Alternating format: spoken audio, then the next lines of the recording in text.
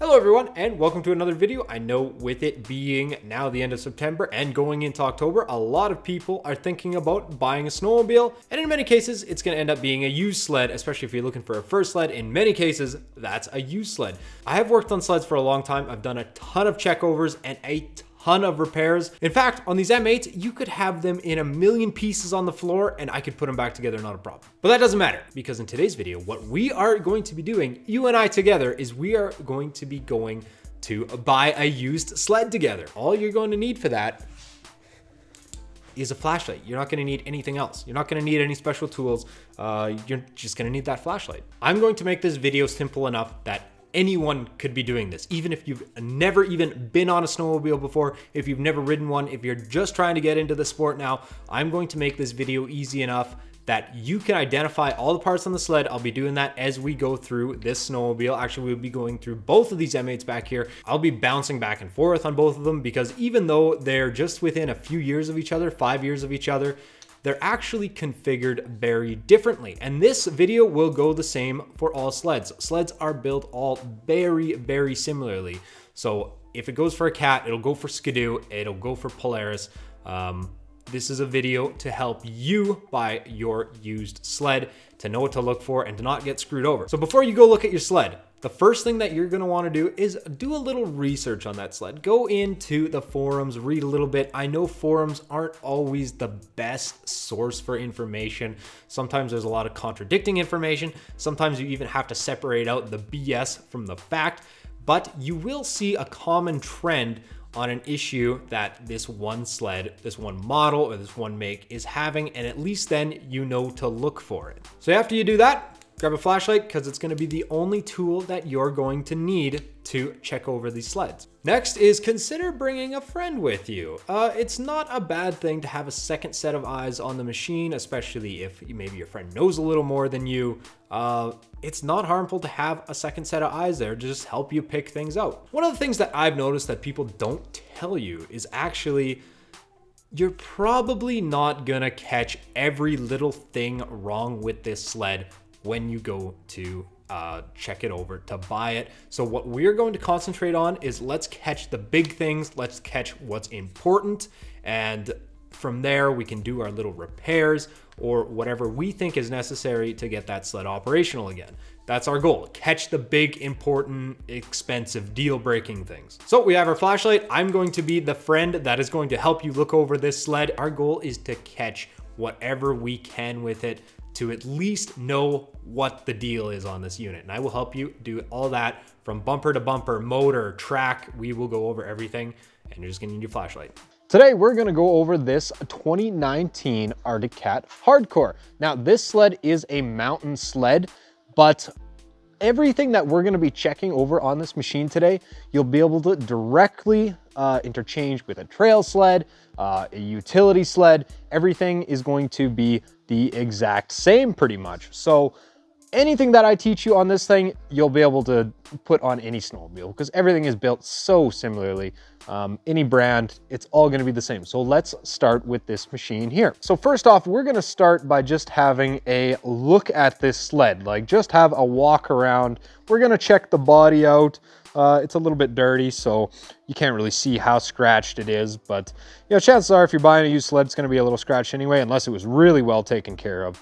So we're just gonna have a quick look at everything. We're gonna look at the bumper. We're gonna look at the windshield, side panels. We're gonna have a quick look at the skis. We're gonna look at the seat. We're gonna make sure that there's no rips or tears in it. Go down to the tunnel. Just gonna make sure that we're looking for things that are obvious.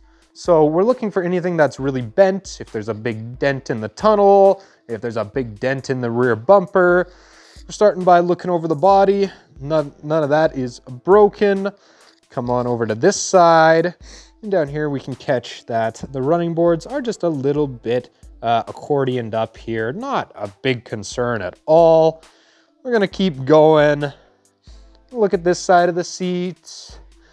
Have a quick look up here. We'll be checking into that stuff in a little more detail in a little bit, but we're gonna see if this thing has any big obvious signs of having been crashed. So we have a little bit of plastic damage here, which is near the clutch. So we're gonna check that out once we get in there. We're gonna make sure that there's nothing damaged in the clutch, but a little bit of plastic damage, no big deal at all. Now, while we are checking for body stuff on these cats, and actually most units, the air intake is up top. There's also in the bottom as well, there is a frog skin, which is this material here. It's called frog skin.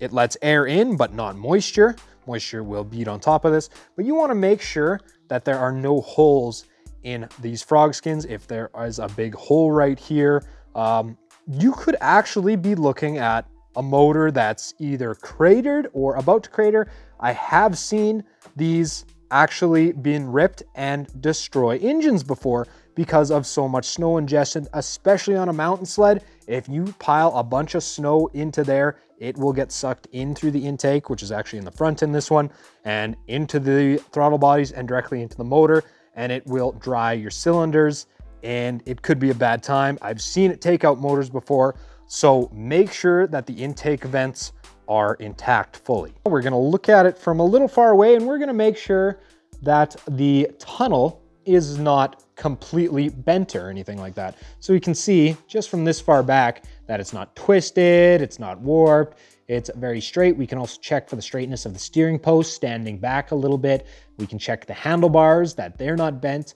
We can actually see a little bit if we stand back from this machine. So we looked over this machine and we didn't really find anything with the body that's really too obvious. The next step, we are going to be starting at the front and we're gonna be working our way to the back. So we're gonna start now with skis, suspension, and steering. We'll just start at the very front of the unit. So we'll start at the ski. So what we're gonna check for here is that any way that it's obviously bent. In a lot of cases, you can bend these plastic skis back into shape, but we're looking at that one. It looks nice and straight. Look at the other one. It looks nice and straight as well. If it has a powder coated spindle, this is the spindle right here.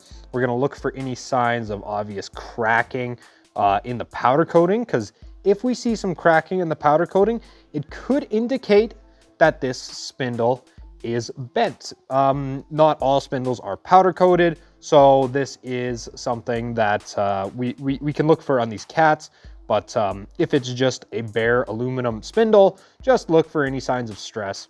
We can go up here and we can check the A-arms. Now I'm gonna point this out. These cats do have a natural little bit of a bend in the A-arms. That's kind of just how they're shaped. So just be aware of that for these. We're gonna look for any big bending. We're going to check out the shock. We're gonna make sure, this is a really easy way to tell if something's bent. So even if the A-arms look straight, maybe there's something bent in the bulkhead or the mounts. And here's a great way to check that. If this machine is sitting flat on the ground, we can check for the gap between the A-arm and the shock. Now I can stick my whole hand in the gap here and I can pretty much feel that my knuckle is pressed right up against the spring, just kind of snugly. Now let's hop over to the other side and we're gonna check the gap again between the shock and the upper A-arm and just doing a preliminary feel on it, the gap is the same. Now, if we saw that the gap on this was half the size, it would be obvious that something is bent in the A-arm, something is maybe bent in the chassis, and on this model, we can visibly see the tabs for the upper A-arms, so we can then determine if maybe something is bent. Maybe we don't know what it is bent, but if the gap is hugely different between the shock and the A-arm, and there may be other places you can check it too, depending on your sled. If we can see a big gap there, then we know something's up, something's bent. And if the A-arms don't look bent, then you could have bigger problems in your suspension module or your bulkhead. And that's something we really want to watch out for because it means it's probably been crashed pretty hard. You can see on this A-arm, this one has also got a manufacturing curve toward it. That's just how these M's are made. I'm gonna just hop over to the other sled here because this one is a little more easy to see, this gap here. So it's a little tighter because this sled is configured completely differently. So I can't even get a finger up in that gap. And now we're gonna check the other side because this will tell us if maybe something is bent. But again, on this side, I cannot get a finger through that gap. So we know that the gap is the same. Now on this ski, on this M8, we can see that the rubber is completely destroyed. It's sticking out both the front and the back, and that ski dampener will now need to be replaced. Fairly cheap, fairly easy to do. So that is something that would be a very minor repair, but it's something we want to be aware about. Now we're still checking steering, so we're gonna hop up on the machine here, and we're just gonna have a look and see if it's obvious that one ski is sticking out further than the other. I have seen this before, and it ended up being a completely bent chassis because one ski was sticking out probably an inch further than the other one. So if we see that one of the skis is actually further forward or further back, we can also determine that something is bent, and it's probably going to be in the chassis if you're not seeing any really obvious signs of bending in the A-arms. Next, what we're going to do, if you can, if it isn't a hugely heavy utility sled, like something like really heavy, like a Bearcat or something like that, we're going to tip the sled up on its side, and we are going to continue checking the body and the steering. So the reason that we want to bring it up on its side, if we can, is because we can see a lot more. We have the opportunity to check a lot more things. So again, we are going to start at the front.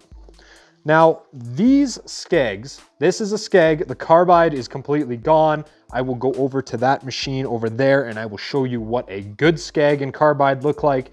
But the ones on these skis are completely gone. The wear bar is worn right flat. It should be at least this size, if not larger, and you can see it has worn completely flat. It is a wear part. They're easy to replace. They're fairly cheap if you don't want to get one with a carbide, but that's good. We have lifted this sled up, make sure that there's no holes in the ski. If these are to the point that they are beyond the metal, you can actually burn a hole right in the ski, and I've seen it lots of times. And from here, we can also have a look at the other ski, and it's the same case on that side. And it's just a simple repair that is cheap and very easy to do. We now have the hardcore tipped up on its side, and I can show you what a good set of wear bars look like. So these are wear bar or skeg, whichever you prefer. And let's make something clear. Carbide, skeg. Carbide, skeg. Hardened metal, regular steel. Now, if this carbide is a little bit rounded, that's okay. If it's a little bit flat, that's okay too. If it's gone, that's also okay, as long as the wear bar actually has some life left in it, as long as it's not really flat. There's a lot of people, especially in the rental industry, who will take these carbided skegs right off, and they will proceed to put on just a regular set of skegs because they're easier on decks. They won't steer as well in the really hard snow or the ice, but they will steer just fine. So if this little carbide here, which is that right there, if that's worn flat or if it's gone altogether, but there's still lots of life left on the wear bar, that's fine. There's nothing wrong with that. Since this thing is now on its side, we can have a good look at the exhaust port.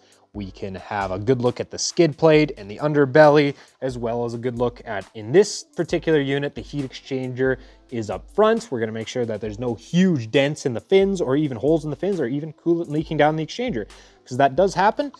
On other models, such as Polaris and Dew mountain sleds, the heat exchanger actually runs all the way back here, but we don't have to worry about that on this machine because it has a small heat exchanger. But in other units, you would check back here for any holes or any large leakage in the heat exchanger because it will go all the way up and under the tunnel. And you can actually see at the very end there, the rest of that heat exchanger. So you can have a good look on its side. You can get a lot of things looked at. Now, ideally you'd have like a stand or something. And I do have a stand in the back that you'd actually be able to lift the back of this track up on. But since we do not have that available, or you may not have that available, tipping it on its side is just as good to check out everything in the skid and the track, which is what we're just about to do now. We're gonna check out everything in the skid and the track at this point. We have our flashlight here again, and we can have a good look at everything. So everything that is a part of this chassis, this is called a rear arm, this is called a rail, this is called a Hyfax, that metal strip, or that plastic strip on the bottom. And everything that is metal or plastic in here is called a skid. That is part of the skid assembly. Everything in there is the skid assembly minus the track. So first off here, we're just gonna make sure everything is in good shape and not bent or broken. This is a skid mount. We just wanna make sure that there's no accordioning around that. That is good. This is the rear skid mount. We're just gonna make sure the same thing, that all these brackets are straight. And then we're gonna have a look inside the skid itself. So the front arm, which is this piece right here that mounts to the tunnel, we're gonna have a look around here. We're gonna make sure that nothing's bent, nothing's broken. Have a look at the limiter straps. These are the limiter straps. They control how far the front of your skid is allowed to dive into the track. They also control the ski weight, believe it or not. And I have that in another video if you want to learn about those. So we're gonna have a look here. This on the very bottom here, this is a slide rail end cap at the very front. And then behind that, and it goes along the whole length of the entire skid, is called a high fax. So on this machine, we can actually see on the cats, they have a couple of different wear lines on them. So we want to make sure that the top wear line isn't being worn right down to. Like these high fax have no wear on them, and neither do that other M8. So I can't really show you what a wear set look like. Generally, when they will wear fastest up here where the track is brought along the bottom of the skid. But we can see that these high fax are not worn down anywhere. So we're all good there. Obviously, you'll want to check the high fax on the other side and make sure that it's not worn right down either. So we'll keep working our way back on the skid. We're gonna check that there isn't any obviously bend shocks. We're gonna make sure that there isn't obvious bends in these axle braces, because often if we find bends in these braces, these aluminum tubes here, we can pretty quickly infer that the rails are bent. And we can check for that as well. If you really want to be thorough and check for straightness of the rails, you can actually use these holes in the track, and you can check down the whole length of the rail, and the camera doesn't show it really great, but you can check down the whole length of that rail and make sure that there isn't any big obvious curves or anything in it. And that's great to do while it's on its side, because if you have one rail bent, you'll probably have two rails bent. So while we were down here, we're also able to check out, these are idler wheels. We're just gonna make sure that they're moving smoothly, that they are not bent or warped or cracked or worse. We're also on this one able to move this idler wheel. We will not be able to move this idler wheel because it carries so much track tension on it. If you have a trail machine or a utility machine, you could be looking at, upwards of 10 or more idler wheels across the whole skid. Or I've seen skids with probably almost 20 idler wheels in them. Let's talk about the track and drivers now. Pretty much for the drivers, all we're going to want to do is just make sure that the teeth are lined up with each other. And you can see that this tooth is in time with the tooth on the bottom. And that's exactly what we want to see. We will be checking running of them in a moment. Now we want to move on to the track. And believe it or not, the first thing you want to check on the track is this slide rail end cap. If this slide rail end cap is missing or it's worn so far down that metal is exposed, there is a chance that the track may have taken a dive into the skid. I've seen these missing. I've seen them worn right down to the point where they will peel off these track clips. And these can be reclipped. I have reclipped these tracks before. But it's something you want to watch out for, because if that dives hard enough into the track, if this is missing, you could have a big wrecked track. But since we have it on the side, we can, besides what's in the drivers, we can inspect pretty much this entire track. Not every track window has a clip on it. I just want to note that on this track, some do, some don't. If you notice a pattern that's suddenly out of pattern all of a sudden, then you could be missing a track clip. And this track is very new. It is a power claw track, so it is a very tough track. And say if we were missing a lug, if we're missing a lug, it's not the end of the world. If this lug was, say, cut off right here and all the way down, not the end of the world at all. A track could be missing. I've seen many tracks missing multiple lugs. It's no big deal. When it becomes a big deal is when these lugs tear off, and then you start to see this sort of material right here inside of the track surface. That's when the track becomes basically compromised. I have seen entire clip windows being completely broken out before. You can still get around with it, but when those drivers go to hook into one of these windows, it is going to put an incredible amount of stress on that track, and it could fail. So you want to watch out for that. A missing lug or two, as long as you're not exposing any of this material, it's not a big deal. As long as you just, if it was just cut right here and you just see rubber behind it and no, none of this, I guess, fiber and none of this fiber stuff, it's not a big deal. That track is not compromised. You are good to keep riding on it. We have the sled back on its feet now, and we are going to continue to check things because there are more things to check. And I'm being very thorough in this video, but making sure that it's easy enough that pretty much anyone can do this check over. Having said that, if you're dropping, say, $10,000 on a somewhat new snowmobile, you're gonna wanna check these things. You're gonna wanna have peace of mind that, okay, at least I know that this stuff is good. Before we start the sled up though, we are gonna check a few more things. So at this point, we're gonna move on to the engine bay. So what we're going to do next, we are going to be taking off the side panels. On an older machine, you may be taking off the hood entirely, but on this machine, we are not going to be taking off the hood. We're starting on the clutch side. At this point, we're gonna have a visual inspection of the clutches. If we were to see a bunch of white powder, just like a bunch of white residue on either of these clutches or on the exhaust pipe, it definitely likes to collect. That is corrosion. I have seen corrosion destroy clutches and actually age a sled far faster than it ever should have aged. And what that's from is actually carrying it down the highway on salty roads without a cover. Use your cover. It prevents the sled from aging. It prevents from salt and road debris getting in all these places and causing corrosion, especially in the clutches. If you see a bunch of rust and stuff everywhere, that is definitely from highwaying the snowmobile without a cover on it. But we're gonna wanna check for more than just corrosion. So we're gonna want to just have a look at the clutch and make sure that there's no obvious cracking. Many of them can be dirty.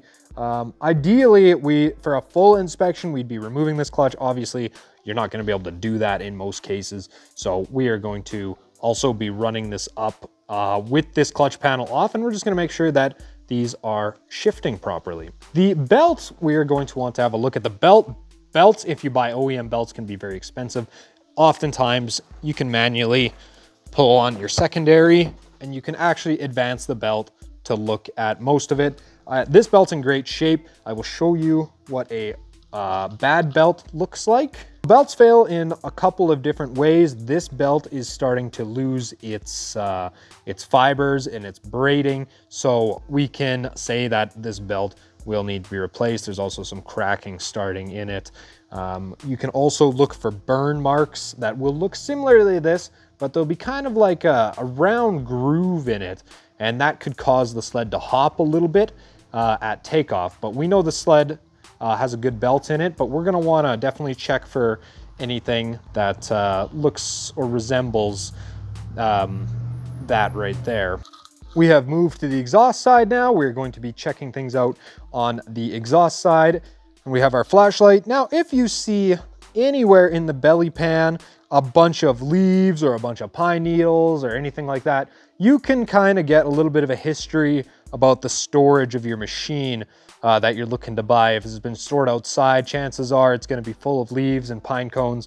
That'll also fill up the running boards unless it's been stored inside or cleaned out very well. To continue our visual check-in here, we're just gonna have a look around at the boots and kind of see them as best we can for the intake. Nothing obvious, no corrosion in this machine. And we're just gonna have a look for any wires that may be touching the exhaust, maybe rubbing or pinched, but everything on this machine is pretty good. So this sled has had a few modifications done to it, mostly light stuff. This is a aftermarket exhaust, just the can, and we have done also a full belt drive kit in this because this originally comes with a chain case. So this looks a little bit different than what you'd be looking at any other M8, but it's similar to what you'd be looking at if you were getting a Polaris. Many Polaris, especially mountain sleds, have belt drive systems. So what we're gonna be looking at here, and we'll hop over to the chain case on that M8 over there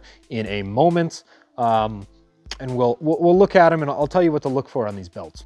So generally when these belts start to wear out, they don't actually wear out, they just start losing teeth. So the blue areas, and you can see the teeth on that belt, any of these right here, any of those teeth that are sticking out on the inside, you'll generally see those start to go missing. And that's how you'll know if that belt needs to be replaced. And these quick drive belts, if it were a Polaris, this is a TKI kit, these belts can be very expensive. Now this is generally what you're gonna be looking at here if you're looking at a Do or something older or a Cat, is a enclosed chain case. So we can look down here and we can actually see in that sight glass the quality of the oil. The quality of the oil in this machine is basically brand new because I just changed it before the last ride. So we can see that that oil is very clear. But unfortunately, in most cases, you're not gonna be able to really know what's going on inside that case until you open it up and look at it. So we will be continuing that test in our test drive here in our run-up. We are also going to check our fluids real quick. The oil tank, or sorry, the coolant tank on this happens to be right here, and we can see that it is full of coolant at the proper level. We can also see that the brake reservoir has brake fluid in it. On the other side on this machine, this is the main oil tank. This is an expendable, so you will have to fill this up. It's not like a 4-stroke. If it were a 4-stroke, you would see a dipstick on a offsite chamber or maybe directly on the motor, depending on the unit. So you'd want to check the oil real quick and check the quality if it were a 4-stroke. If this is a 2-stroke, so we just want to make sure that there's oil in there, and we can see that. All right, now the exciting part, finally, we are getting ready to start this snowmobile. So we're gonna check just a couple little things before we go ahead and start it, okay? First off, we're gonna make sure the throttle isn't sticking. So we're just going to make sure that the throttle is returning all the way to a fully closed position.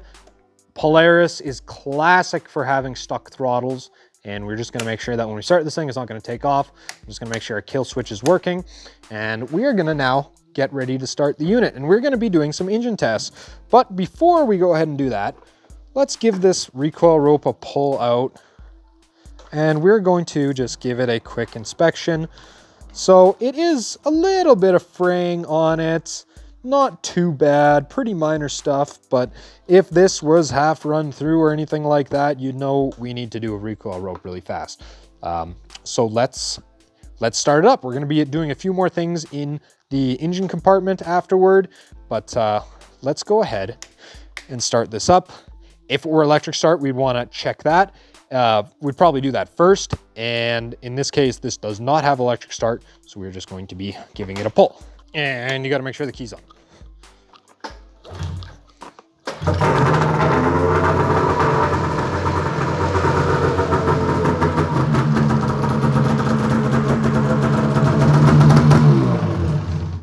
So this sled is so loud that I can't give you the instructions while it's running. So I'm gonna shut the sled off so I can give you all the instructions. You are going to want to make sure that all your controls are working here. So we have our brake. We're going to check the brake light in the back. When we pull in the brake, we're going to check all our gauge switches, our hand thumb warmers. These may take a few minutes to warm up, your hand or thumb warmers, so be patient with them. This is our electric start button. It's also doubles as a reverse button, so you will want to make sure that the reverse button works if it has reverse. On other sleds in the gear case, which will be generally down here, on some cats it's down there, there will be a manual shifter, and we want to make sure that the reverse works. We are checking all the controls out right now. We're going to want to make sure the kill switch works. If it has a tether, we are going to want to make sure that the tether works. The headlights, we're going to want to check out all of those. We want to make sure that everything on the gauge is working. We want to check out everything up here. At this point, we've determined that the sled starts and runs. We've determined that all the electrical work. Now what we're going to do here is we're going to check out the motor, and this is going to be very easy. we are going to do what is basically a poor man's compression test. Now on this specific procedure, there's going to be a lot of people who don't agree with me on here, but I've done this lots before. This was something that I would do at the shop sometimes. It doesn't hurt anything. It's not bad, but we don't want to do it for an extended period of time either, because the only thing that would happen is that we would maybe foul a spark plug. So after the motor has ran a little bit, you don't want to do this with a cold motor. But after the motor has ran a little bit, we are going to do this. I'm going to show you how to do a poor man's compression test. Now on most sleds, you are going to have more than one cylinder, and this sled here is a twin, so it is no different. You can see both those spark plug caps on the top, and after the unit has ran just a little bit, just enough to kind of get warm and get everything flowing, we are now going to unplug one of those caps. So you can see we have this spark plug cap off of the spark plug. And now what we're going to want to do is we're going to start the unit. Do not unplug that spark plug while the unit is running. You will get zapped. I've done it before. Believe me, you want to make sure it's off. So what we're going to want to do here is we're going to start it up again with only one spark plug cap detached. So you can look at the spark plugs visually if that's something that you want to do. But we are going to now start it because this will run on one cylinder.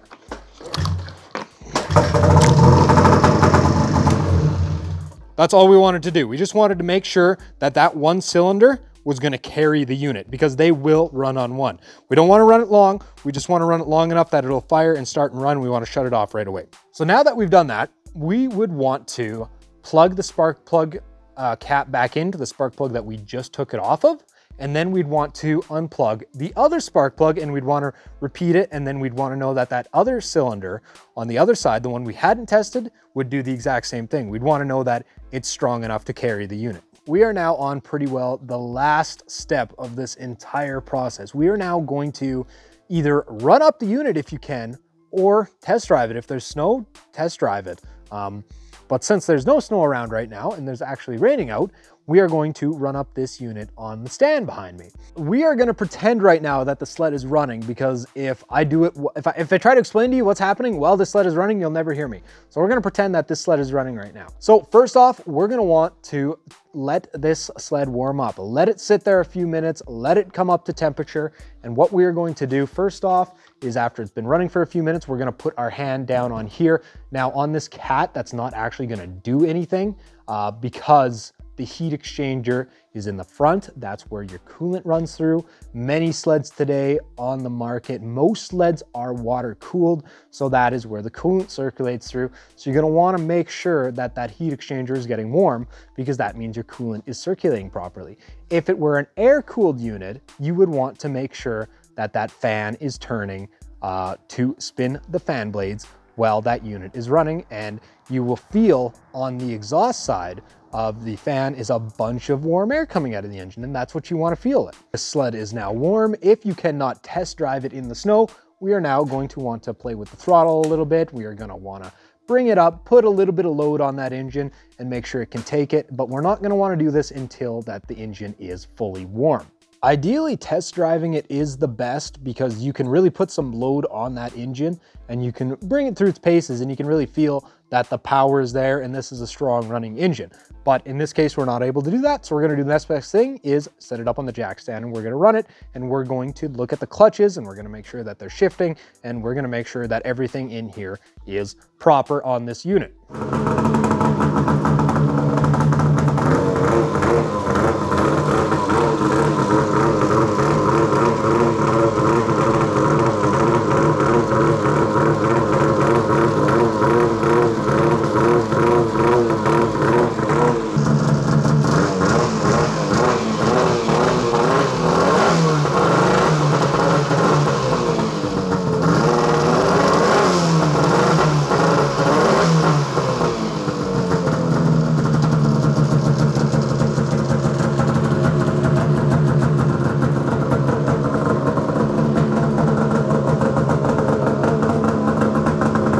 Now, it is very smoky in there. If you go through all these steps that I just kind of described to you, you're gonna have a pretty good idea of what kind of sled you're gonna be getting.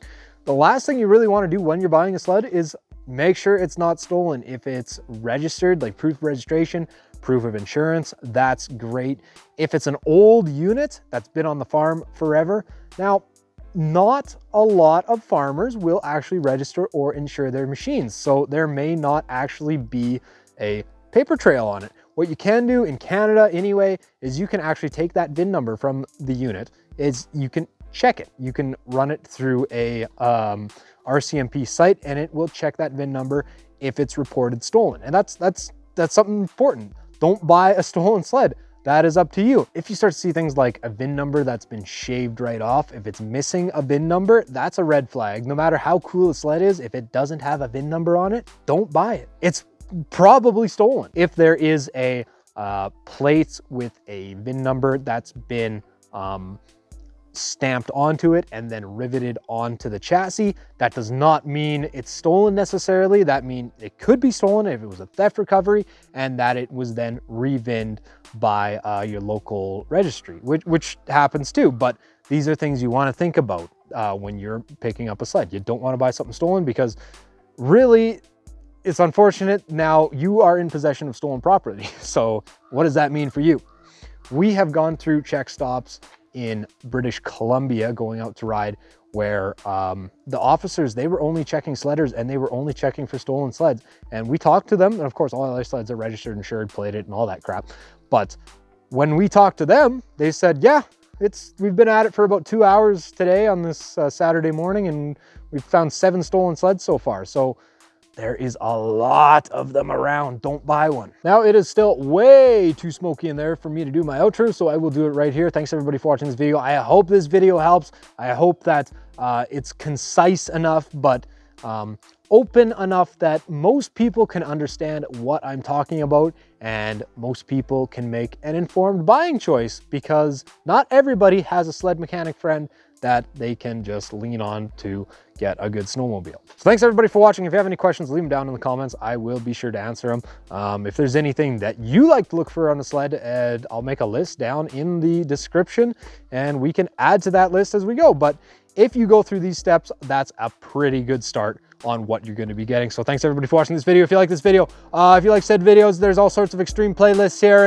and whatever. We like to snowmobile, so we will see everybody in the next video. Bye everybody.